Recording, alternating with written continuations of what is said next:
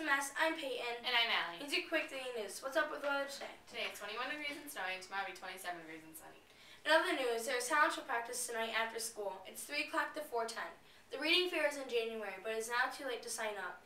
There's also a talent show on Friday. There will be a talent show for the 6th, 7th, and 8th.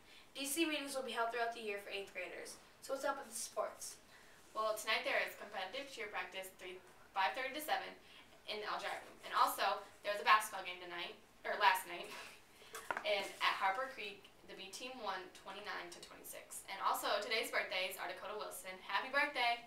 Happy holidays from your daily newscast. This is your daily newscast signing off. Bye.